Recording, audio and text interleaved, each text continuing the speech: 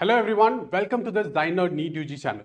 In this video, we are going to look at Karnataka, its quotas and what is the eligibility. So let's get started. So we'll look at the Karnataka quotas and eligibility. So the first quota is Karnataka Government quota. So under government quota, there are different categories. So GM, GMH, 1G, 2AG, etc. So there are different categories that come under the Karnataka Government quota. So the eligibility for this is candidates are eligible based on the clauses A20, A2O listed on the prospectus. So on the prospectus, if you go through the clauses, clause A, clause B, clause C, till clause O, there are clauses which are listed there. And for these clauses, each clause has its own eligibility and the documents that are required to become part of that clause. So if you come under these clauses, then you are eligible for the Karnataka government quota seats. Next is the Karnataka private seats under GMP quota. Okay, so there is GMP quota, which is the general merit private quota. So for this quota, only candidates of Karnataka are eligible. Okay, so Karnataka private seats GMP quota. Next is the Karnataka private seats minority quota. So under minority quota, there are different categories. So MA, MC, ME and so on. And under this, under the minority, there are two types of minority. One is the religious minority and one is the linguistic minority. So the eligibility slightly changes here.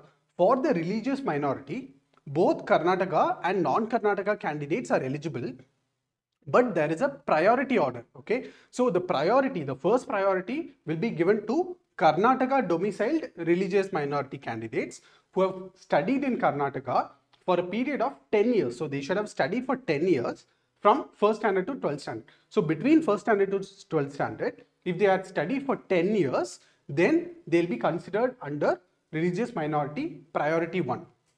And the second type of minority is linguistic minority. Linguistic minority is based on language. Okay, so candidates of Tamil, Telugu, Kodava and Tulu, and these candidates should be of Karnataka. These are Karnataka candidates, but their mother tongue is Tamil, Telugu, Kodava or Tulu, and these candidates should be domiciled in Karnataka. And the earlier clause also applies. They should have studied in Karnataka for a period of 10 years from class 1st to 12th. Only if a candidate is Karnataka domicile and they have studied in Karnataka from 1st standard to 12th standard, in this period they have studied for 10 years, then they will be eligible under the linguistic minority. So next is the Karnataka private seats open quota. So in this open quota, candidates from all over India are eligible. So this is the quota which is at a lower fee structure, and candidates mostly from other states will apply for this quota. Okay, so Karnataka private seats open quota. Earlier we saw the GMP quota, that is only for Karnataka candidates. The open quota is for candidates all over India. Other state candidates can also apply. Next is the Karnataka. These are also private seats, but they are called other seats. They are called Q seats. Okay, so for the other seats, who is eligible? Candidates from all over India are eligible, but NRI, PIO and foreign nationals will not be eligible. Okay, NRI, PIO, OCIs and foreign nationals will not be eligible because there is a separate NRI quota where these candidates will come under. So these candidates will not be eligible for the other seats or Q seats. Next is the Karnataka NRI quota.